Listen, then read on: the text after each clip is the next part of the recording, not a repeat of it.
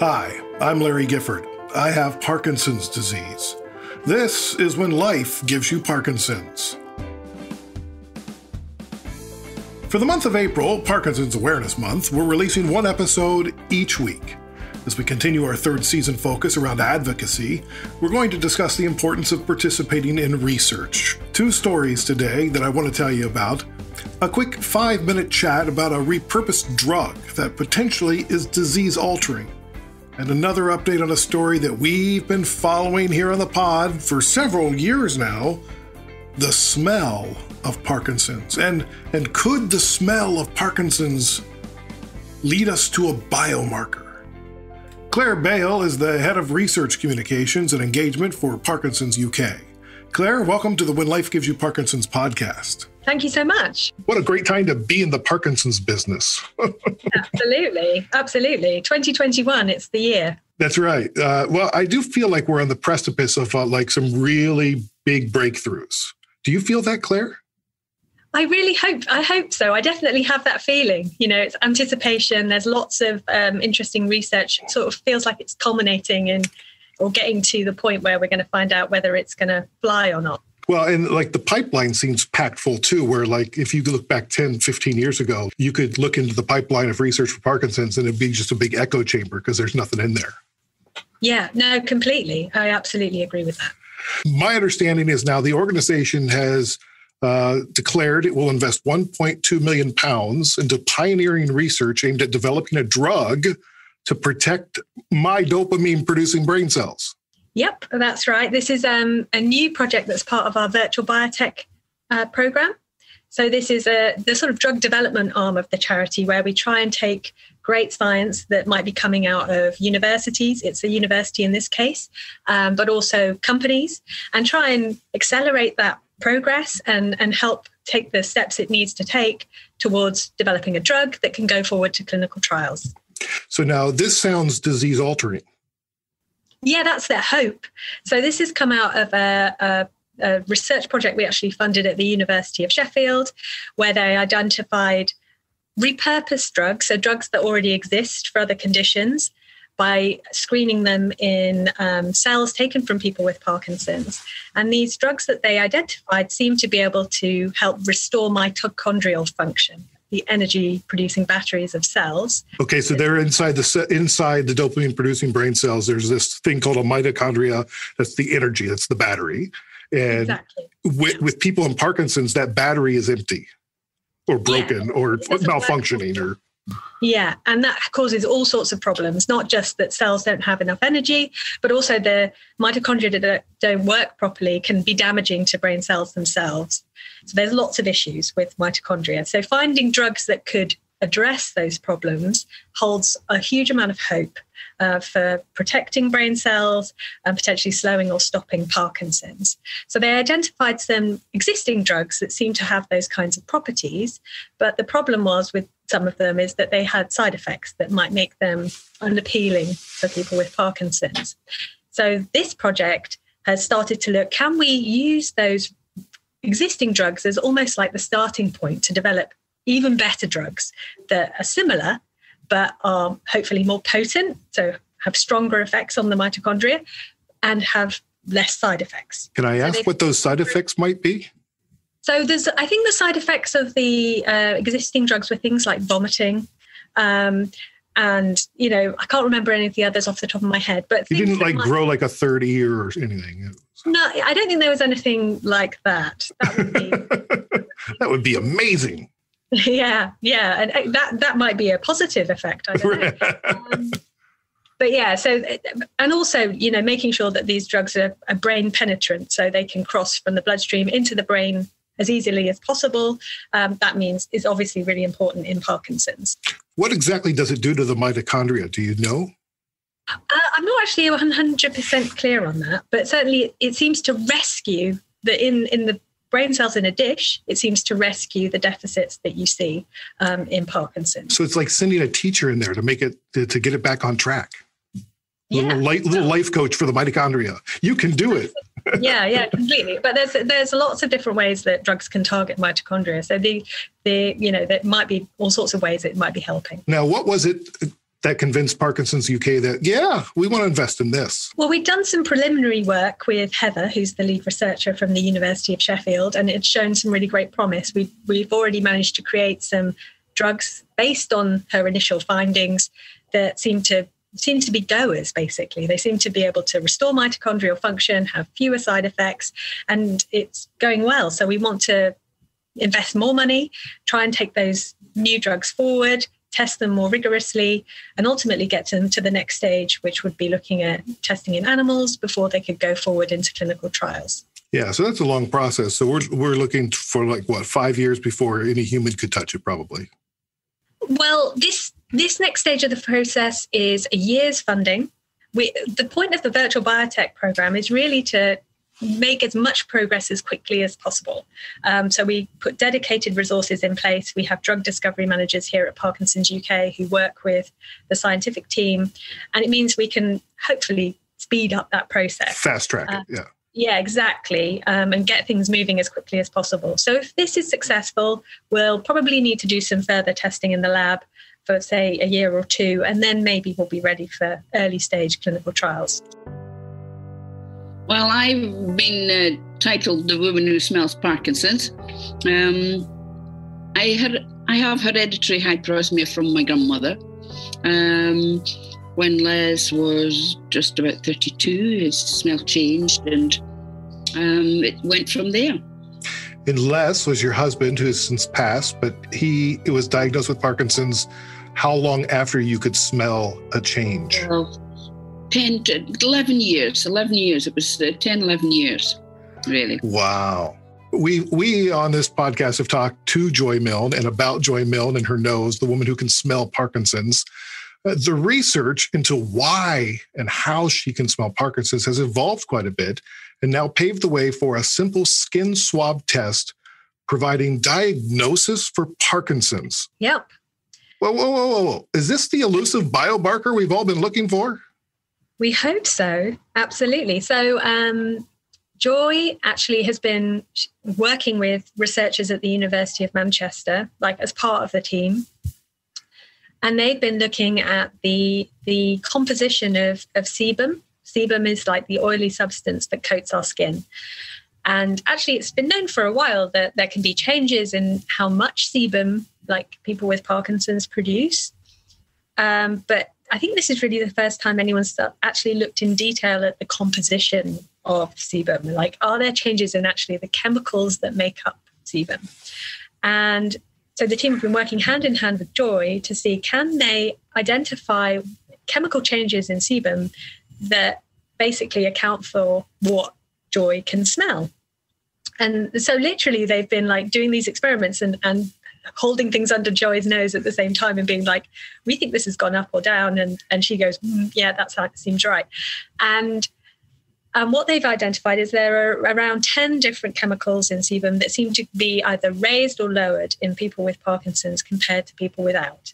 And this seems to be like the chemical fingerprint or signature of Parkinson's that Joy is able to detect with her nose. It's unbelievable.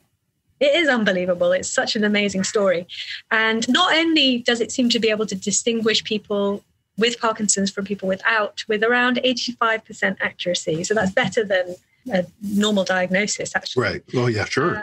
So it can do that. But also they think it may even be able to track progression. So they can see differences between people who've had Parkinson's, a short period of time, say 2 years, compared to people who've lived with it for longer. And again, this is one of the holy grails, is we have no way. I mean, in GDNF is a great example. In clinical trials, we can't tell, is Parkinson's getting worse? Is it getting better? Is it slowing down? We've got no great way of measuring that. So it could be a really important step forward on multiple fronts, both for improving the diagnosis experience for people who currently have a real ordeal, but also as a research tool in the future for tracking the progression of Parkinson's. Thanks for all the work that you do in helping the Parkinson's community and everything that Parkinson's UK does. We really appreciate it. Thanks for having me. It's been really fun. I first encountered Joy Milne at the World Parkinson Congress in Kyoto. She was on the podcast October 2019, episode 4 of season 2. I'll link it to the show notes. Recently, I sat down with Joy and Perdita Barron, professor of mass spectrometry at the University of Manchester. Purdy weighs molecules and interprets the data they produce. I start with Joy, and I ask her about the PD Avengers project she inspired called Sparks of Experience. It's taking our experience, people who've lived with Parkinson's and people with Parkinson's, and putting it down in all the little aspects, all the, sort of pitfalls, the highs, and making people aware, making people really aware of what Parkinson's is and why something urgently needs to be done about it. And I know research takes time, but I mean, Purdy and the team have been fantastic. They have just continued and continued, so that with every step we take, we've found out more, and there's more that can be done. And I think that is the way it should be done, that people realise exactly what a life with Parkinson's is, your family, and how you cope with it. And it would make people realise. It was like Johnny saying, passing somebody in the hospital. Johnny Atkinson, he's a consultant A&E man, and he was passing this man, and the chap said to him, "Oh, your arm's shaking," and he said, "Yes, I have Parkinson's." "No, but aren't you too young to have Parkinson's?"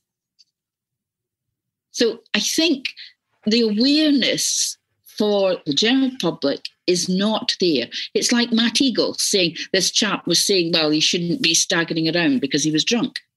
Right. And I think that is the importance of having this work we're doing with Sparks of Experience.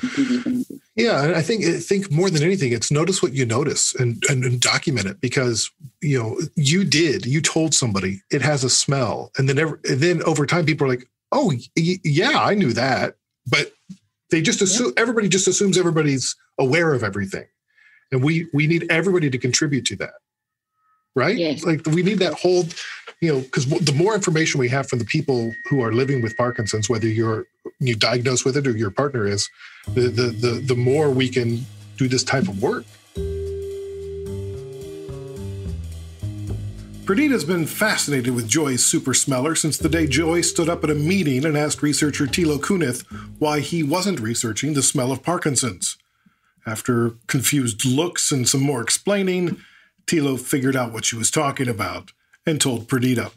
They later decided to test Joy's nose.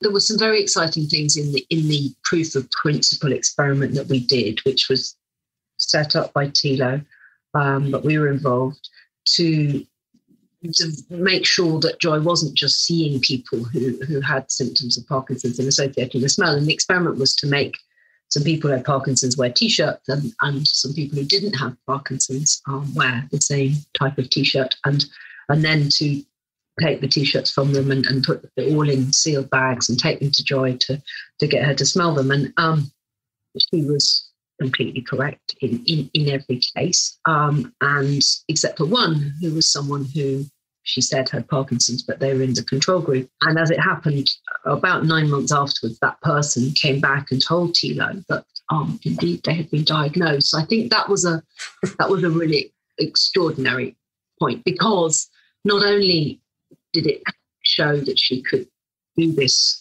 and she really was right. It wasn't a false positive; it was a true positive, right? So analytically, that was incredible. But again, she could do it before someone had been clinically diagnosed.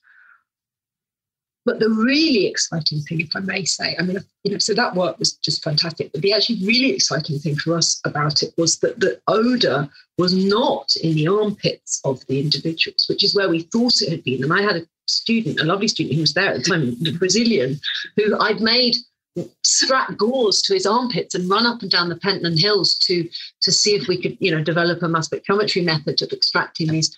And anyway, Joy said, no, the smell is not strong in the armpits. It was strong in the middle of the back, underneath the neckline. And that led us to know where we should look for the odor or the diagnostic molecule, because mass spectrometers don't smell. they just look at molecules. And so the place that we then went on to swab from people and then find out what it was is there. So we swab people around their neckline, between their shoulder blades, that area of their back. Which is the area that when you're off your meds or you're in an off period, or it's at the end of the day, is as my son says, Dad, you're all sweaty, but it's not just sweat. It's actually sebum, and sebum is an oily substance which is really rich in triglycerides, in squalene, in lipids, and it's there to kind of keep our skin lubricated. We have it everywhere except for the palms of our hands, except we do have it on the palms of our hands because we touch our face, and so we get it transfers, and we don't have it on the soles of our feet. And we have less of it under our armpits, actually, as it happens. And it of course, the middle of our back, for all of us, but perhaps particularly for a lot of people with Parkinson's, it's a very difficult place to wash. So it is also the part of our body where that substance accumulates the most because we're not washing it. So now we've gone from smelling Parkinson's to putting sebum on a cloth. And then what did you find when you did that? We literally just take the gauze, we wear medical gauze, just regular medical gauze on someone's back of their neck, between their shoulder blades. And we take that gauze and we put it in a tube and we just heat it up a little bit. We just heat the tube up to help the molecules that are on the gauze to come off. And we then send them through something called a column. And that column is a tube, and it's got some sticky stuff on the inside. And depending on what molecules are there, they will stick or not to the sticky stuff. And so this starts to separate the molecules. And just to give you an idea of how many molecules are released from the gauze, there are on the order of 600 that we can easily identify in anyone, right? In anyone. So there's a lot of stuff there that comes off this gauze. And so you heat it up, you send it through the tube to start to separate it. And then at the end of the tube, you divert a little bit of it to the mass spectrometer where you weigh it, and that helps you to know what it is. And in this particular mass spectrometer, you send a lot of it to a thing called an odor port.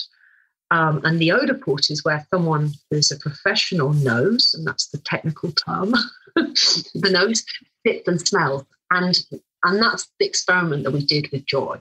So we designed this experiment so that she could code the compounds as if they smelt, to tell us whether they were the ones that to her smelt of Parkinson's. So that was what we did.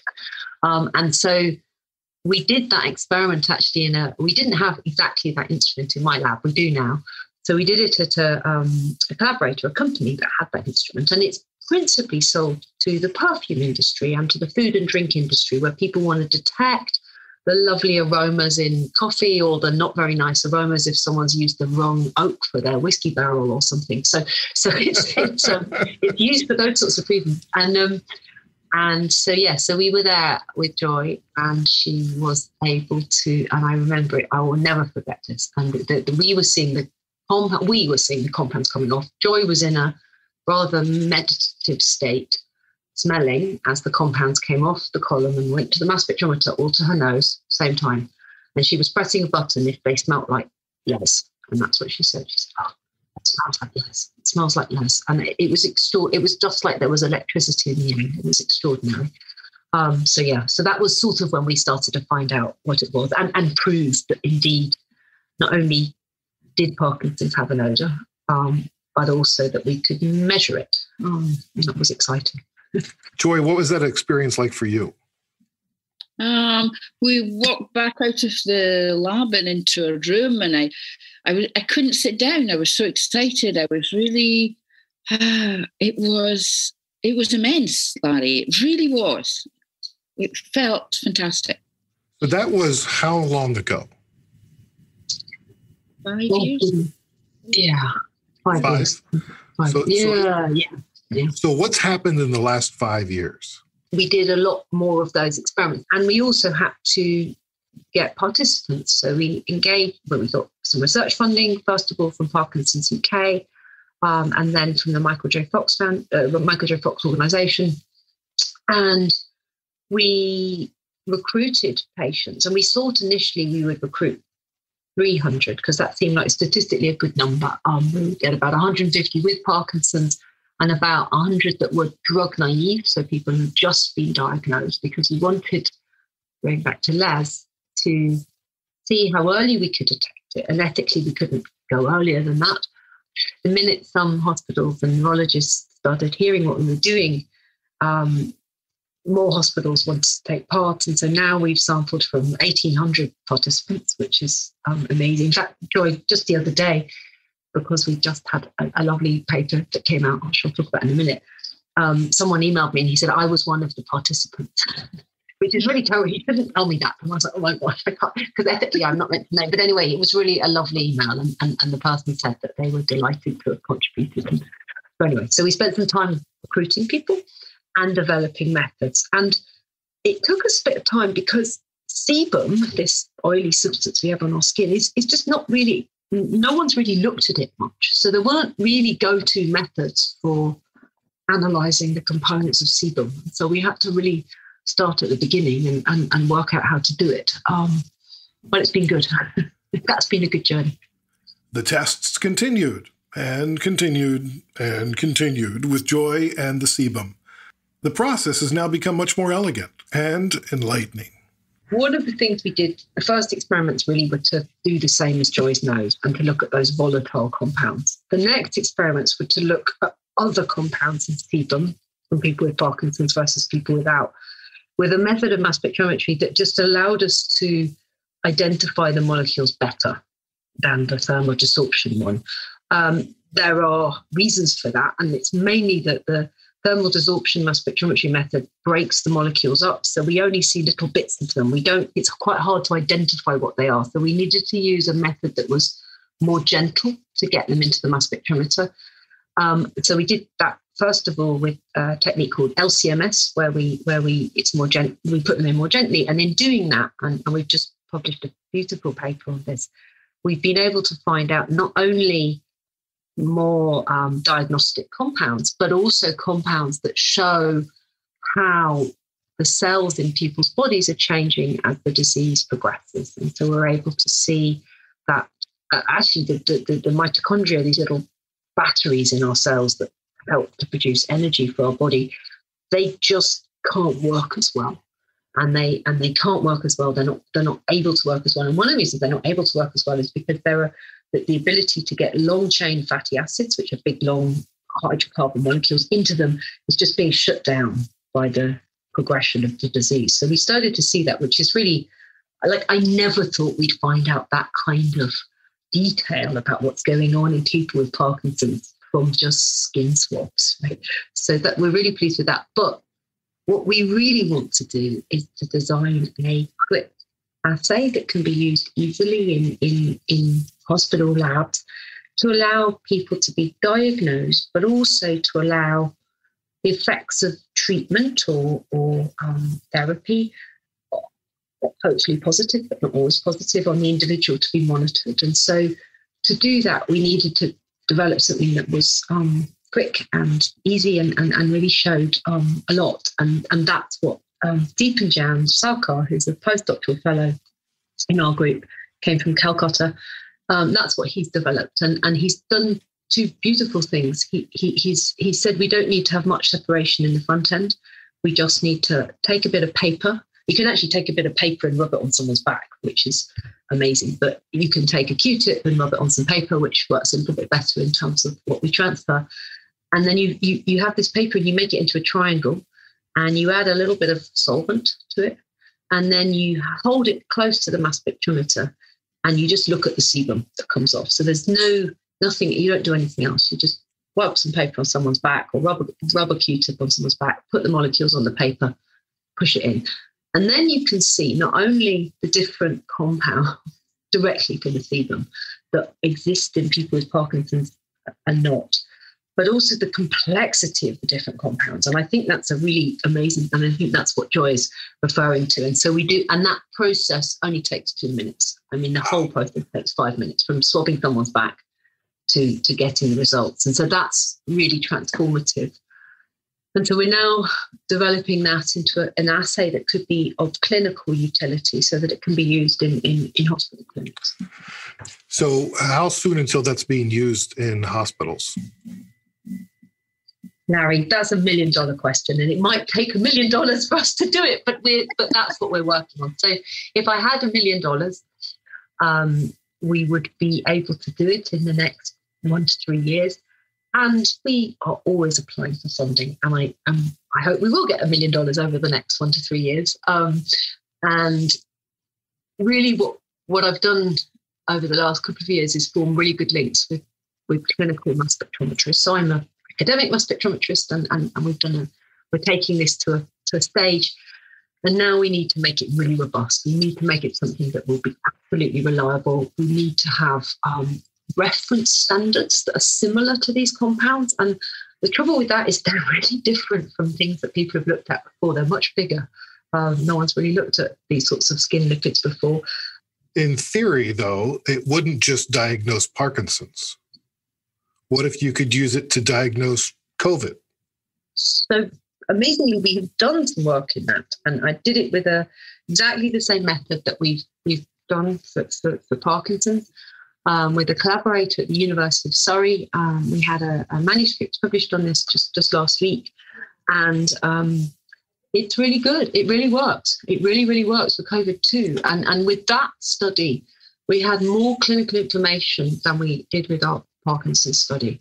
And we were able to distinguish people who had COVID from people who didn't have COVID, but also people who had COVID and type 2 diabetes from people who didn't have COVID and had type 2 diabetes, which is really important, particularly for that disease, because there are, the underlying risk factors are there. So also we have Joy's nose an awful lot to thank, because it's kind of opened a world into, we call it Sibomics, right? The ohm of sebum and what we might do from it. All right, Joy, how are you feeling now? I had a little bit of a blip. I became quite emotional about it. I really thought, my God, it's what Perdy says. We really never, ever expected to see the lipids as they do and to find out what is happening in the body, because that's the only way a proper treatment will be found. It has opened a huge, big window for Parkinson's. Joy, are we going to market this as like Joy in a box or Joyful Smell, or what have you thought of the brand names, the brand extensions? Joy underarm deodorant, even though it's not about the underarms, I know, but that's okay. Well, we do have a saying, nose to diagnose, don't we, Perdy? Yeah, our pet name for the project is Nose to Diagnose. That is awesome. But T-shirts. I went with Joy on a T-shirt. It's like, did you smell that?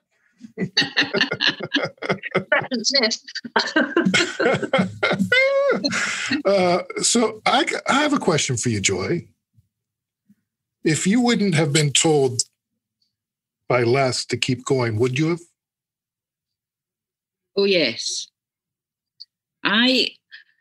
Looking back now, I met Les when I was 16.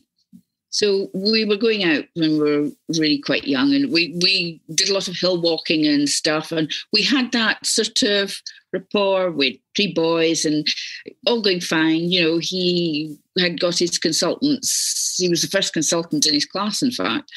So we were, and then all of a sudden things began to change. Just little by little. And Rebecca would know what I'm talking about. Yeah.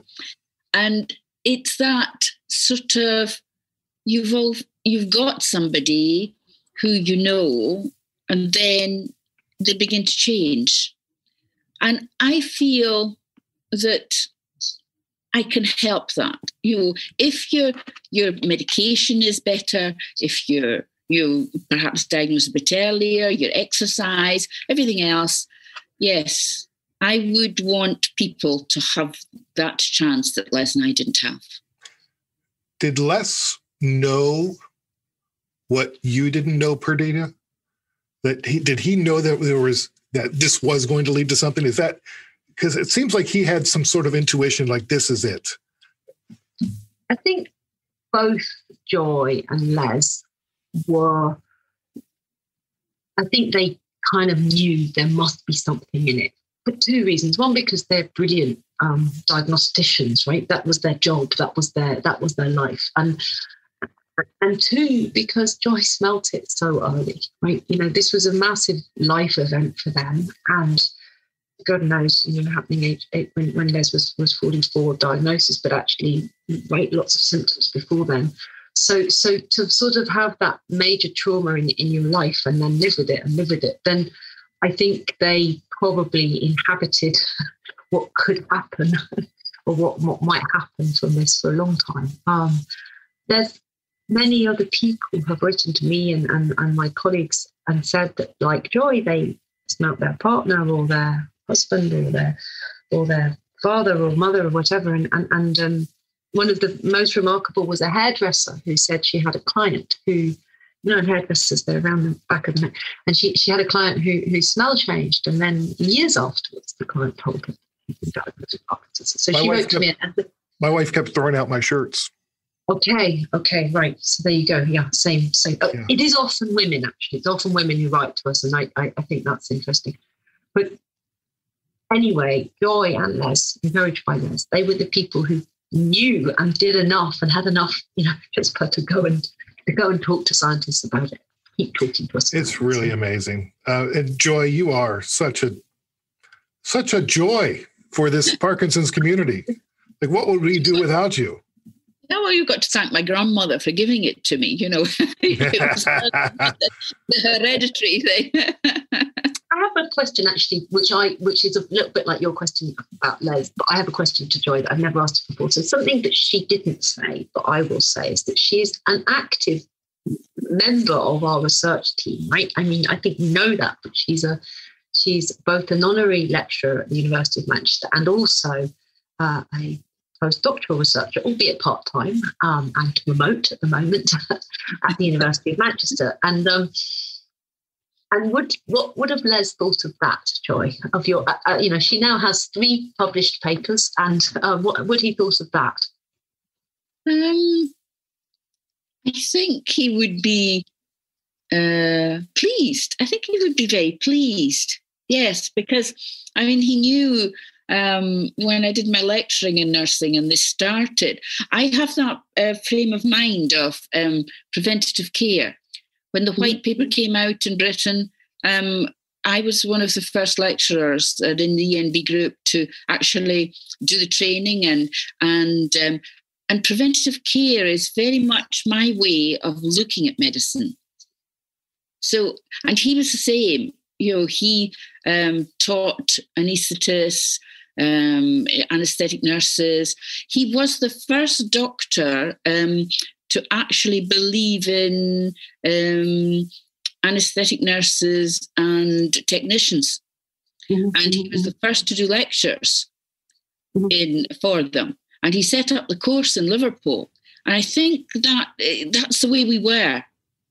We wanted what we had. We wanted to always explore. You kept questing. Yeah. No, I think you're right. No, I think he would be very proud. How valuable is it to have people with Parkinson's or care partners involved with research at the scientific level as a partner as opposed to a patient? I think it's critical. And I think in the case of any chronic disease, it's particularly critical because the person who's your partner is to an extent the person who will see it from the outside. I think both experiences are extremely useful. Having patient input to what we are doing or to what happens in any medical project is useful. But I think having that knowledge from the person who sees it from the outside, I think, but close outside is extremely helpful too. And I'm very grateful to the partners of people who've written to us, oftentimes, thanking Joy for showing something or for doing something with something that they noticed too, right? And I think that is one of the things about her story that really resonates with people, is that she observed, she smelt, something that was happening with Les, observed what was happening, and she did something about it. And I think that was a great example. And she helps us all the way along. So how has that changed your perspective of how you listen to patients and caregivers? I don't get that much opportunity to listen to patients, I think. But in general, the response we've had from people who have Parkinson's and the things people have said to me, what I've been overwhelmed by is how positive people are about what we're doing, how grateful, but how interested they are in it, and how they really feel that this could be, like you said, biomarkers could really help. Has the scientific community been as positive? Well, not always. We've had some journal editors who've not been quite as interested as others, I would say, but it's getting better. It's getting better. Well, let me know how I can help. We do have the PD Avengers, and we will gather steam behind you and push our way forward. Good. Now, I think it's the more we, now we've published 3 papers, and that's really, that's becoming a body of work. Well, I'm really proud of all the work that you guys are doing. And as somebody who has Parkinson's, thank you for dedicating your lives to this, because this is remarkable. And this, I've been saying this as I talk to different researchers and heads of organizations. 2021 really feels like the year of the biomarker.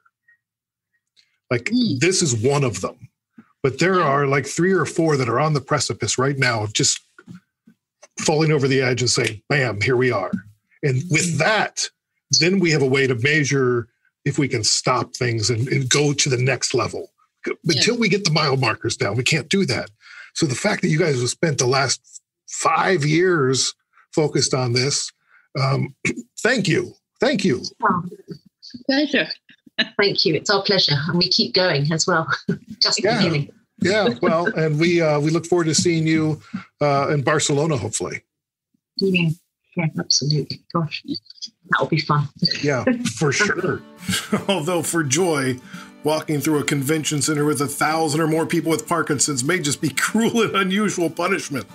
But I want you to take a lesson from what Joy has taught us. Her sparks of experience may have just led us to our first biomarker. What will your sparks of experience bring to the Parkinson's community?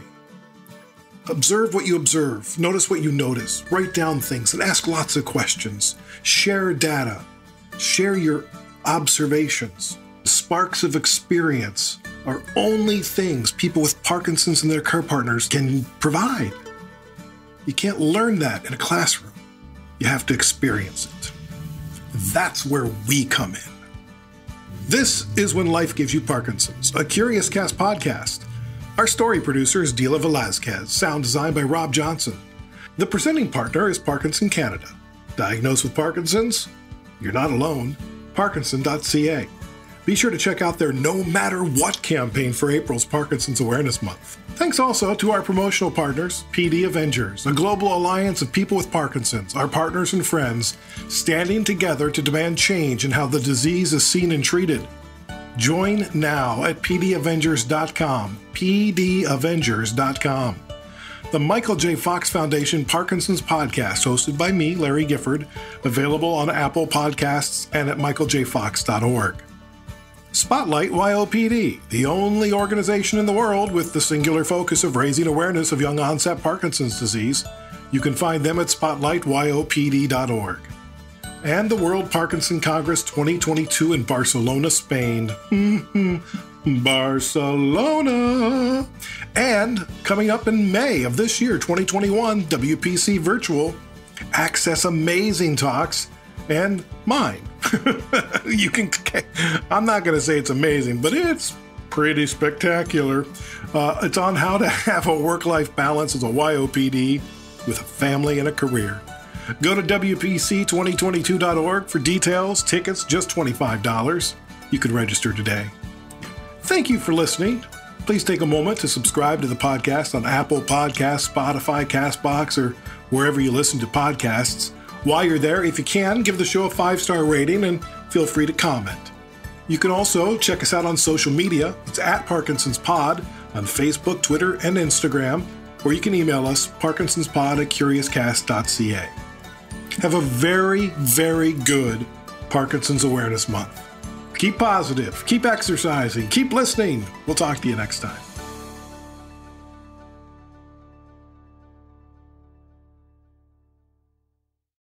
Canada may be known for its landscapes and friendly people, but beneath the surface lies a darker side of crime, history, and the paranormal. Since 2017, the award-winning Dark Poutine podcast has explored the shadowy corners of the Great White North and beyond, delivering chilling tales from a uniquely Canadian perspective. Hosted by Mike Brown and Matthew Stockton with over 300 episodes and fresh releases every Monday, Dark Poutine is your weekly ticket to the creepier side of Canada.